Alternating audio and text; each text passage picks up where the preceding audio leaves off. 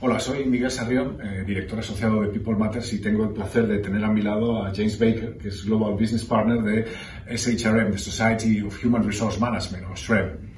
Y estamos aquí para hablar con vosotros de la certificación SHRM para aquellos y aquellas que estéis interesadas en progresar en vuestra carrera profesional de recursos humanos, tanto para los que deis los primeros pasos en roles de gestión, como incluso para aquellos que estáis avanzando en vuestra carrera directiva en el área, ¿no?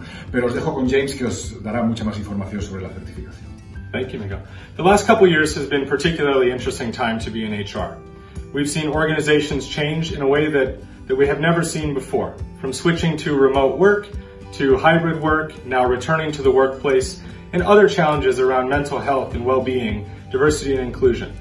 The SHRM certification can help you meet these challenges. Whether you are looking to join HR for the first time, or you're new to the field, or maybe you're part of the day-to-day function and you're looking to grow your career. Or maybe you're part of leadership and you're looking to take your career to the next level and demonstrate that. You can look to SHRM certification to help you get there.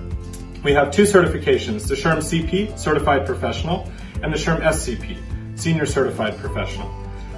Both of these certifications are of a global standard, right? We've recently revalidated the certification to meet the current challenges that we've seen over the last couple years. The certifications are developed by a panel of global experts that are thinking not only about the HR of today, but the HR of tomorrow. So as you think about your career and your personal development, and you think about the development your company is looking for as well, look to SHRM certification. In Spain, we have partnered with People Matters, who is fully equipped to help you on your certification journey, and is a great partner for you as you develop your career. Miguel? Thank you, James.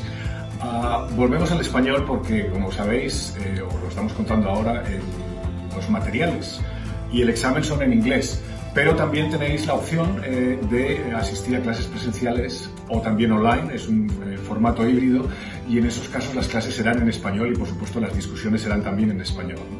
Entonces básicamente tenéis una opción de autoestudio para aquellos que preferís esa flexibilidad a la hora de gestionar vuestro propio tiempo de preparación al examen, o bien para aquellos y aquellas que preferís un entorno más estructurado de aprendizaje, unas clases de apoyo presenciales online que os ofrecemos desde People Matters.